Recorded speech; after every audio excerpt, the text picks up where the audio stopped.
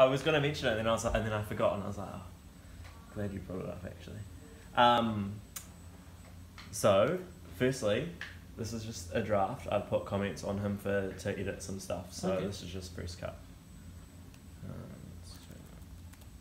course, Richard gets the big headshot with the ever. Of course. So, not to boast, but over the years I've driven just about every type of car. Fast cars, expensive cars, and today I'm stepping aside the rarest hardtop Mustang ever to exist. Amber, let me tell you exactly how rare this car is. Okay, I'm dying to hear. So in 1964 and a half, Ford started making these Mustangs, and they were the only company to achieve 1 million cars. To celebrate that, Ford made this golden anniversary. They only made 50. There's only 5 that exist today. Only 3 are drivable, and this is the first one that was ever built. So by my calculations, you're saying this is a pretty important car. This is an extremely rare car. That's amazing. So in terms of build, of course it's rare, but in terms of specs, is it rare? It's no different than any other Mustang that was built.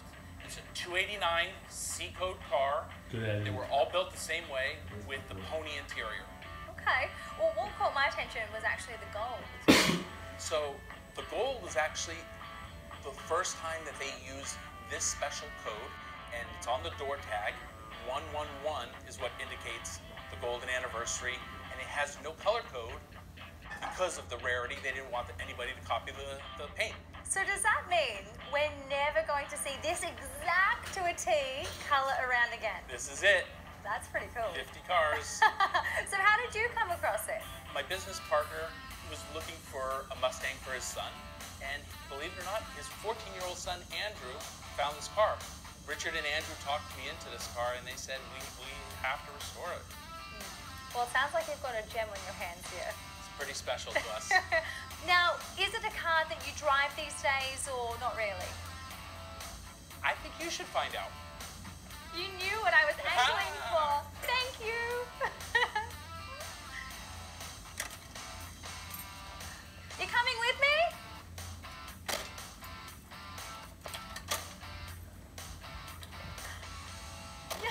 You're not Eric. No, I'm not.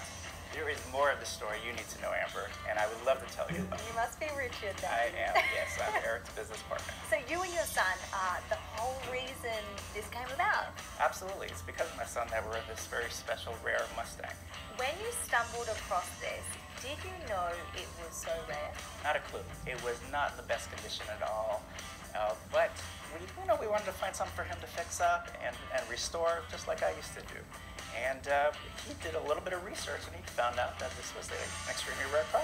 It was one of the 50 golden anniversary Mustangs.